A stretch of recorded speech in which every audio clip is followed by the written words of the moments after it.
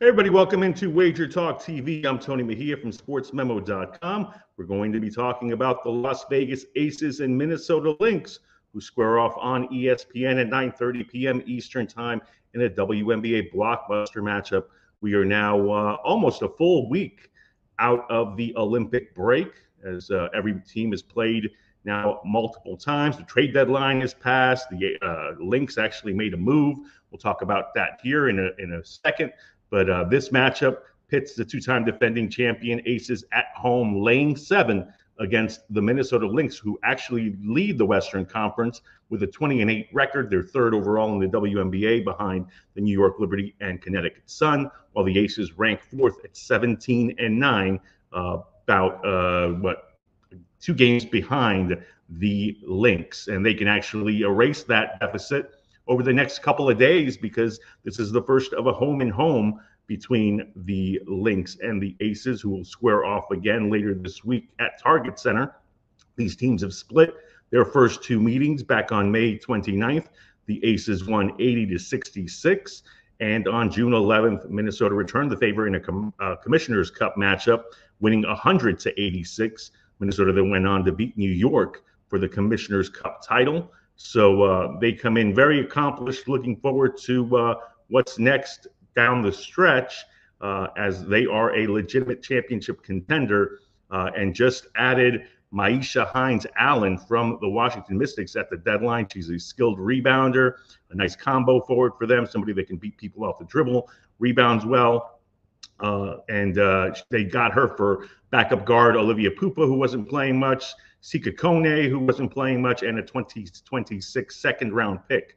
So the rich get richer in terms of depth for Minnesota. I believe Hines-Allen will play tonight. We'll see what role she carves out. Another variable to be aware of for this evening is that Alana Smith injured her knee in the most recent Lynx win over Washington.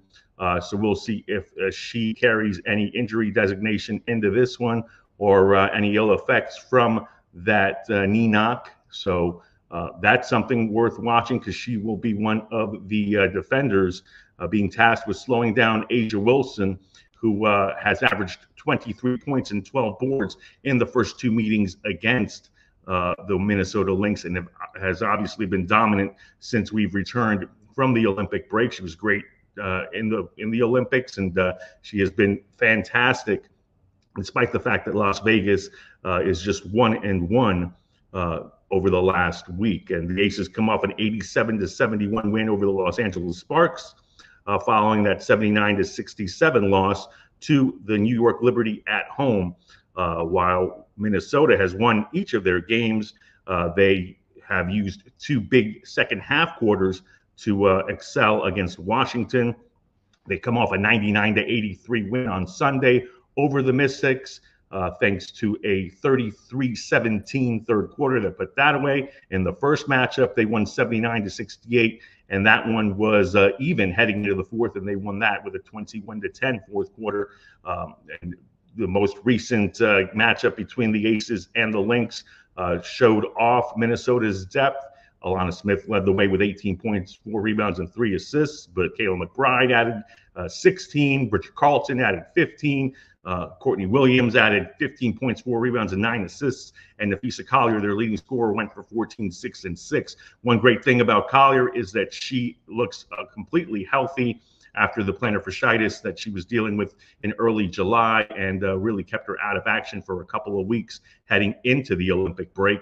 So she obviously played and started every game for the U.S. Olympic team that won gold, and comes off a 30-point game on Sunday in that 99-83 win, and looks great. So with Hines-Allen on board, assuming Alana Smith is able to play, you got Bridget Carlton up front, Dorka Juhas off the bench, same with Chechi Zandalasini. I mean, this is a deep front court, probably the deepest in the league right now. Courtney Williams has played really well against the Aces. So we will take the 7 points with Minnesota on the road at Michelob Ultra Arena.